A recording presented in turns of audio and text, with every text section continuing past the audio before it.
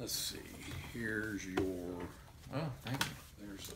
I'll give you. I've got some stuff for you. Great, thank you. Better get my glasses. I'm getting old. You've added a little bit more grace since I saw you last. Yeah. Stressful job. Keeps coming. The gray. Sure, we'll say that. We'll say But you look younger in total. All right, Doc. Thanks again. Great Yes. to see you. Appreciate your time. You're the first person I thought of when I saw this. It really good. It came out, and it made it sound as if, boy, this is the nail in the coffin for Right, any kind of yeah. doubters. What's your take on? Yeah, it's definitely not the nail in the coffin, Bert. This is kind of a rehash of some of the same stuff that's been coming out of Danish studies and studiers for quite a while. In fact, there's a lot of problems with the study. The first one goes back to the point of who funded it, who's participating in it, and as a former medical editor of a medical journal, I can tell you that when I analyze these papers, I always go to what's the funding source and who's involved in it. Those disclosures are right in the document. Well, you have to click on a link to see those disclosures, but those disclosures indicate a pattern of conflicts of interest. Several of the editors themselves are invested heavily in pharmaceutical, Pfizer, Eli Lilly.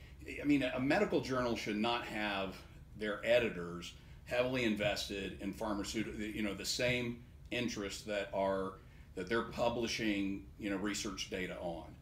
This study itself was published by, or was funded by Novo Nordisk, a pharmaceutical entity in the Netherlands, and they are heavily involved and interested in the production of vaccines. So you have an industry-funded medical study, but it's a research study that we also have to look at the methodology that was used. This is a retrospective case control cohort study.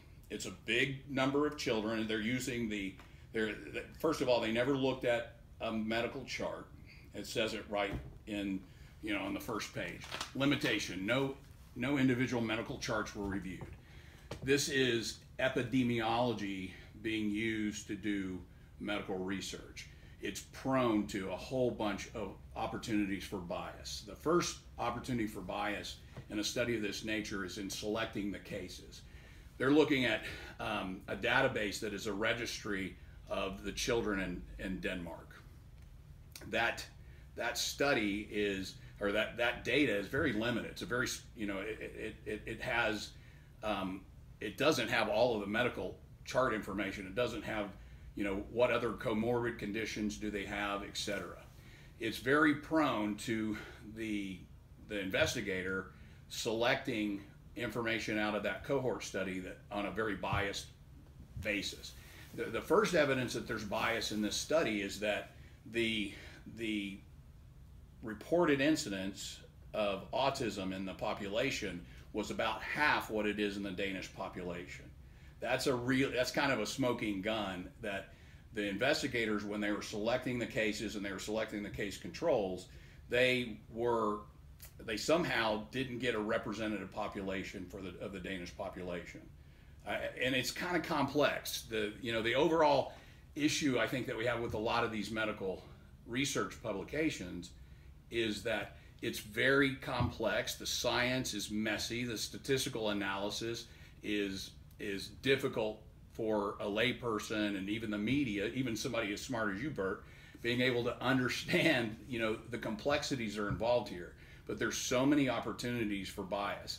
The senior editors of the British Medical Journal and Lancet have both said about 85% of the medical research is fraudulent.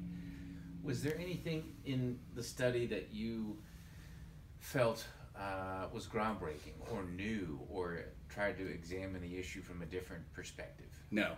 In fact, it's a rehash of something they did in 2002. The same group, Havid, the lead author in this publication, was also involved in another publication that was the lead author was Madsen in 2002, using the same kind of data registry cohort analysis that tried to say that the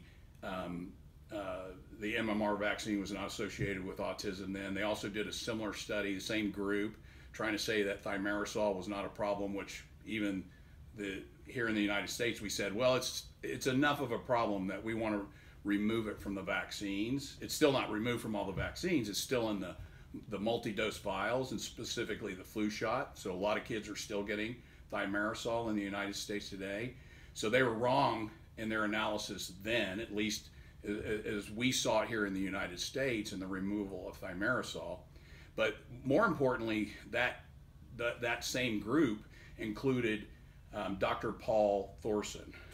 He is a FBI most wanted criminal that was participating in a lot of these studies. In fact, I think it was 21 of 24 studies that the CDC was using to say that vaccines were not associated with autism. He was an author in, a co-author in, and Paul Thorson was found guilty of fraudulently defrauding the CDC of over $1 million that he was paid in grant money to conduct scientific research on vaccines, and he misappropriated those funds. Apparently, the money was used, but the research wasn't really conducted. Those grants are pretty tight, right?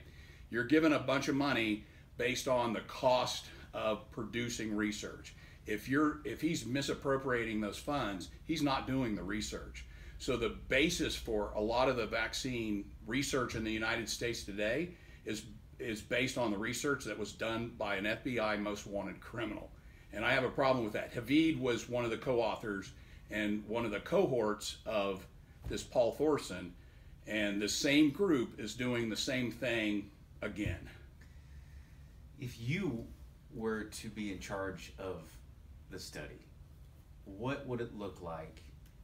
What elements should it have in order to definitively answer the question? Great question, and it's an easy answer. It's a it's a prospective, randomized, double-blind, placebo-controlled trial that looks and placebo-controlled, real placebos. That's not what's being done in the vaccination. I'll come back to that. But it is gold standard medical science. It's vaccinated versus unvaccinated children. And we have plenty of that, of those population groups here in the United States to do the study, and we've never done it. In vaccines, we do not do what is required of every pharmaceutical drug put on the market in the United States today. We don't conduct that gold standard science in vaccines.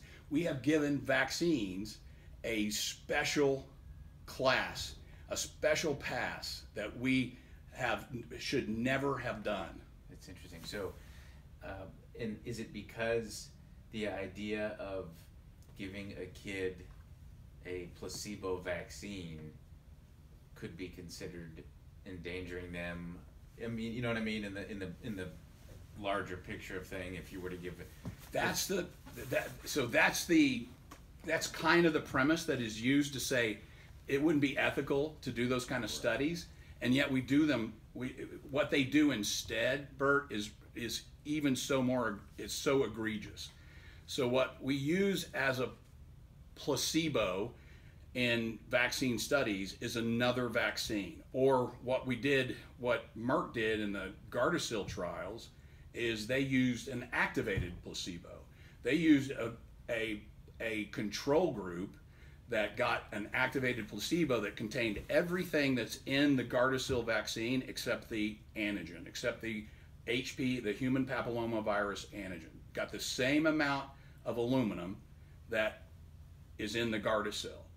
It's a great way to conduct a fraudulent pseudoscientific study where you want to mask the adverse events that occur in the control group and the test group. So the test group being the Gardasil, the control group being the activated placebo group.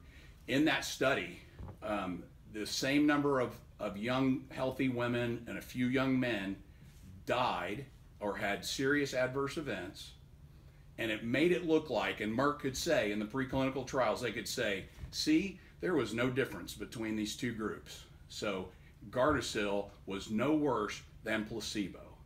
And that was a travesty of science, Bert. It was, and it's done all the time. We're not doing saline, true placebo-controlled studies. So we don't really know whether these vaccines are safe and effective.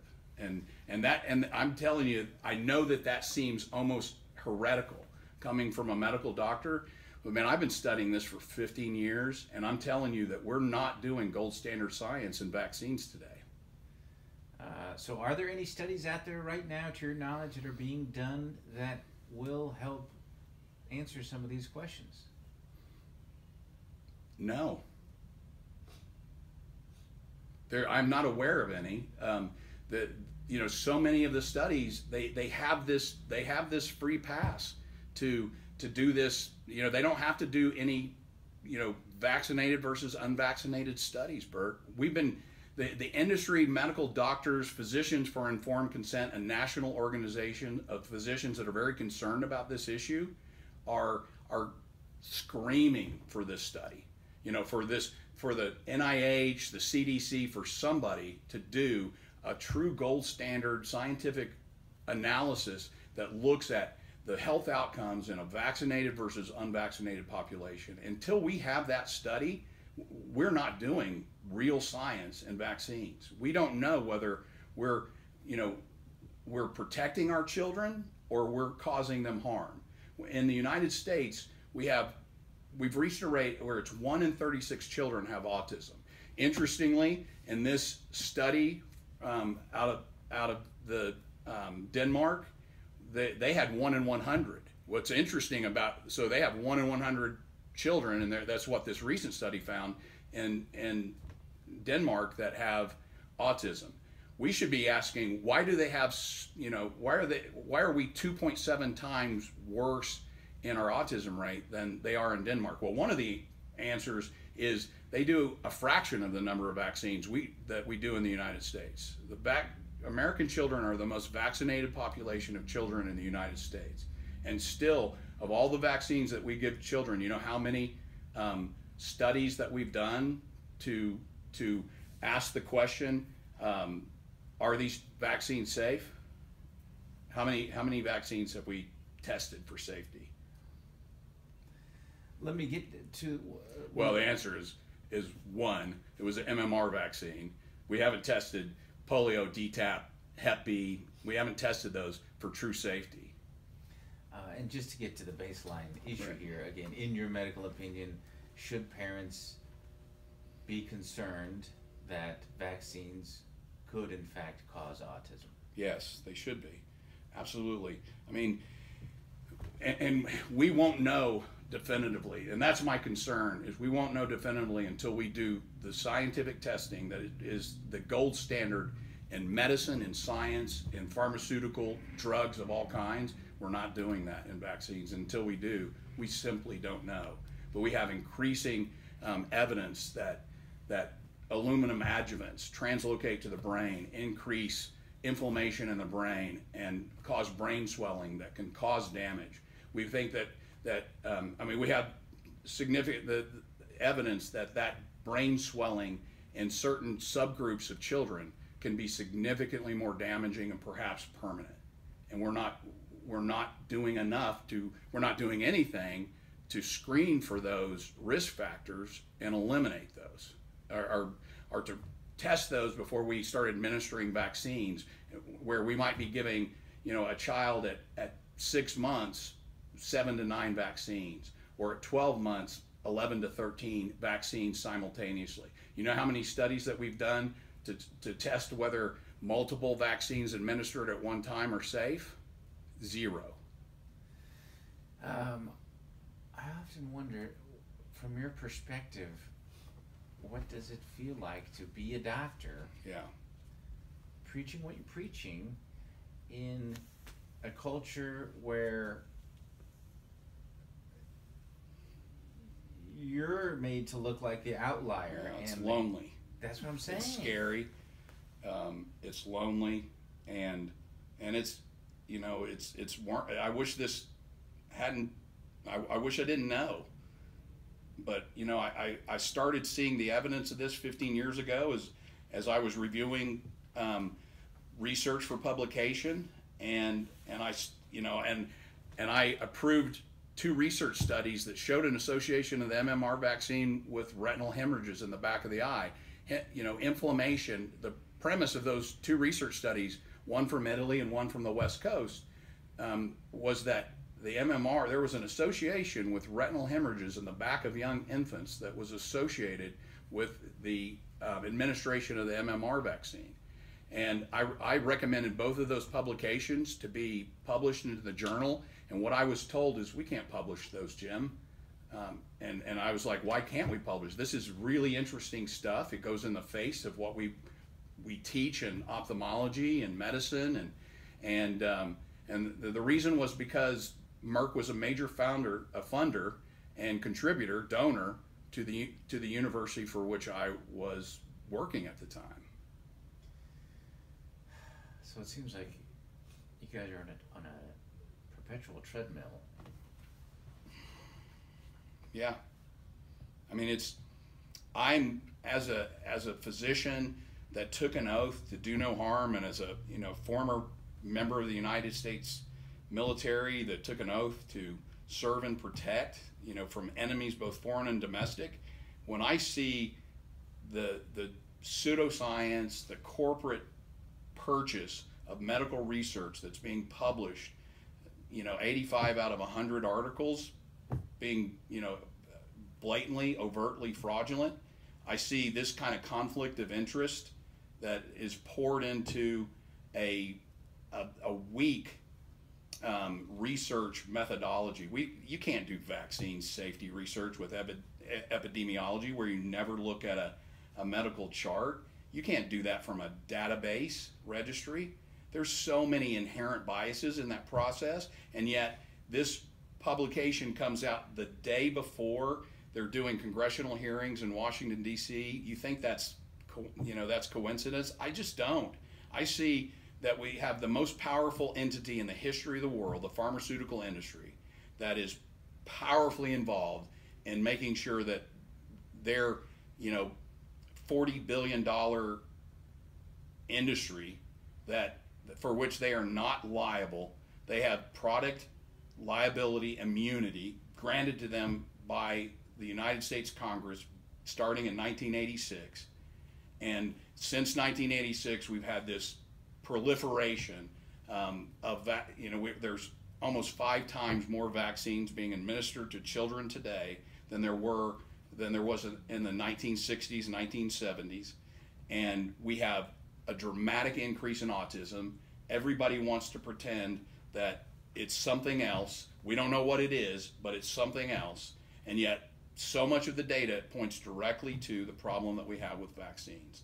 And so I stopped being complacent and silent in the face of something that I see as a scientist as a real travesty in how we're conducting medical research in this country.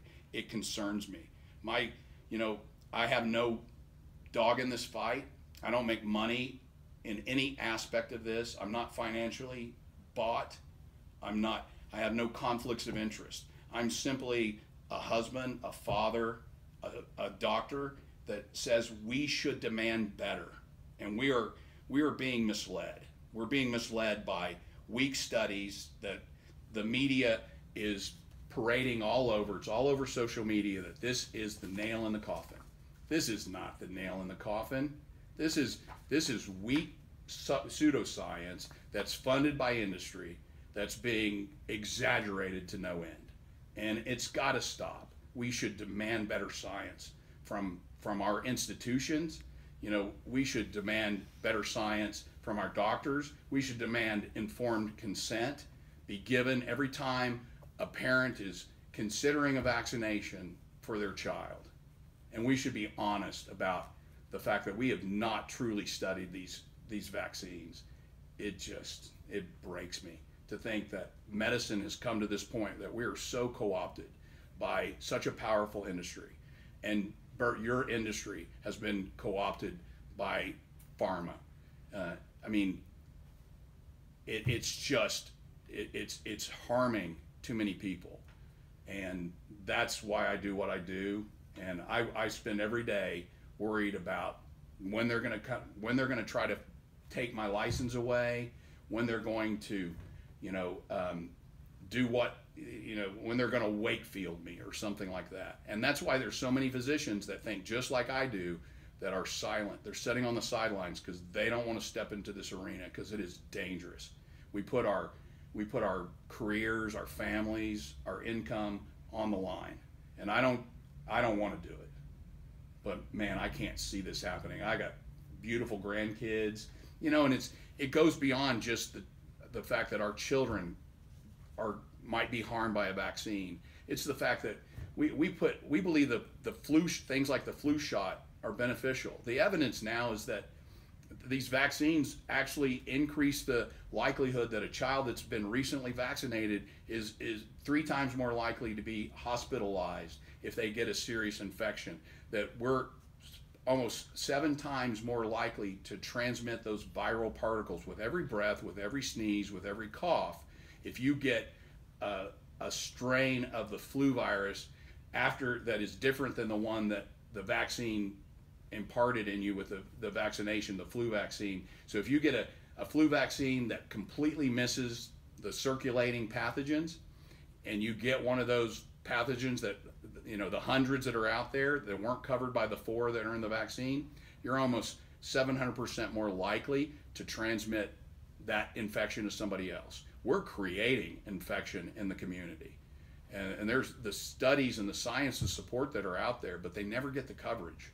The independent research is almost never covered, and then this crap gets covered.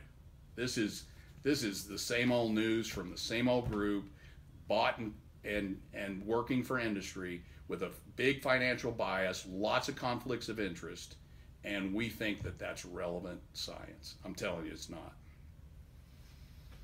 Thanks, Doc. You good? Yeah. I was gonna fix that wire. No, yeah, we're good. Thank you. Just take it off. It's always a pleasure. Really is. Appreciate you. You bet. Just try to slide it out. You're Oh, good. you bet. Yeah, thank you. Just stay there real quick. Let me get some cutaways.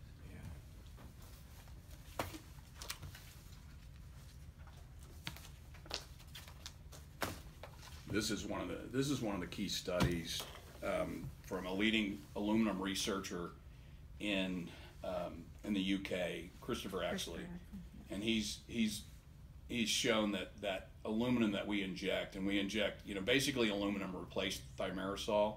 It's an adjuvant that is designed to stimulate the immune system, and we're injecting as much as 4 milligrams or 4,500 micrograms of aluminum, and what happens is it gets picked up by macrophages and translocated to the brain. Then it gets deposited throughout the brain.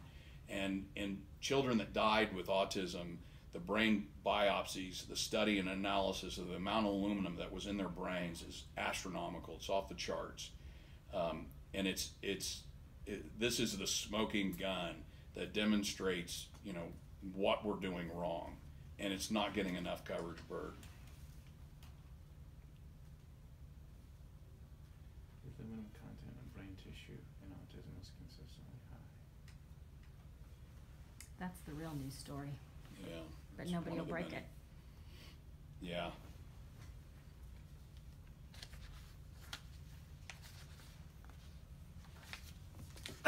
Yeah, I mean, it really is a big part of this news story is, well, why is Denmark's autism rate so much lower, than in the United States? Why are we the 100? Yeah, it's 1 in 100. So in 2002, when they did their initial analysis of this research, it was 1 in 1,000.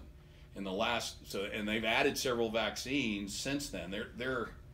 Their vaccine schedule is significantly different than ours. Here's what the Danish vaccine schedule looks like.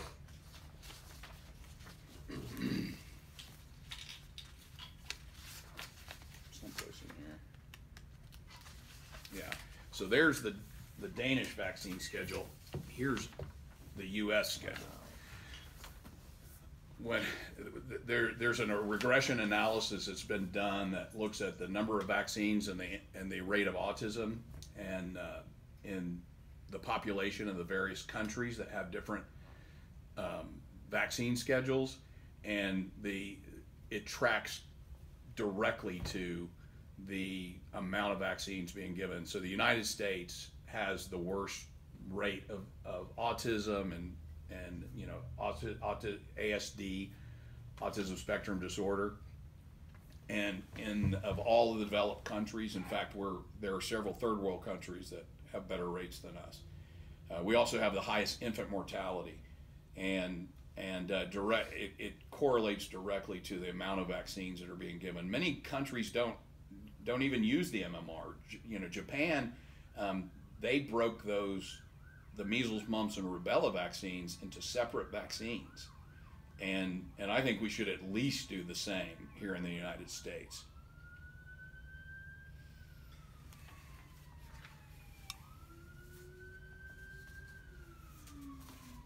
So is the theory that the aluminum, I mean, just some brains are more, if the aluminum thing is what's causing it, that some brains are more sensitive to that, or? No, it looks, we're all sensitive to it. All of our brains are sensitive to it. Some people's, so the subsets of children that seem to be more susceptible to aluminum are ones that have mitochondrial disorders. So the Hannah Poling case was the vaccine court system rule that autism caused by vaccines. This child had a mitochondrial disorder. The fact of the matter is that the incidence of mitochondrial disorder in children is very high, as high as 40. Some studies have shown it as high as 50%. So at least 25% in every study. So it's far more children than what we realize. Children that have a mitochondrial disorder. Another one seems to be the MTHFR gene mutation that makes them less capable of dealing with toxins. So they can't remove toxins from their body as well because they have this gene mutation that codes for an enzyme that's very important in the creation of glutathione. And so they have these subsets of children are just less capable of dealing with toxins of any kind. Aluminum is a well-known neurotoxin. The idea has been we're trying to put as little of that adjuvant in children's bodies, just a small enough dose that it won't cause harm. It will stimulate the immune system. But what we've subsequently found is that it's the smaller doses that escape our body's ability to kind of wall it off and prevent it from being picked up by macrophages. So the dose doesn't always make the poison. And with aluminum, it seems that the lower doses, they escape our body's it's small enough, they fly underneath, the aluminum flies underneath the radar, doesn't get walled off in a granuloma at the injection site. And the smaller doses are more capable of being picked up by the macrophages, which are the garbage cleaners, the trash cleaners trying to pick this up and carry it away. But what they do is these macrophages, they retain that aluminum, and the smaller doses more so than even the larger doses. And then when they get called to another site of activation or inflammation, which is often in the brain because of its high metabolic activity, they dump their aluminum there. And so that's part of the problem. So mitochondrial disorders, mitochondria are the little energy organelles in the cells that produce ATP. And if you have less energy reserves, if your power supply is less than someone else, you don't have the capability of kind of activating all the, energizing all of the cellular repair and removal mechanisms that someone else might have. So if you have this energy depletion state, you're more susceptible to the vaccines, and we're just not testing for it, and we should be. I mean, I would test every child for these gene mutations before we would give them vaccines. It would probably be one of the best investments that we could ever make in the health of our nation, because I mean, if we continue to increase, in the 1960s it was 1 in 10,000. to 1 in 36 today, and 1 in 28 of those are boys.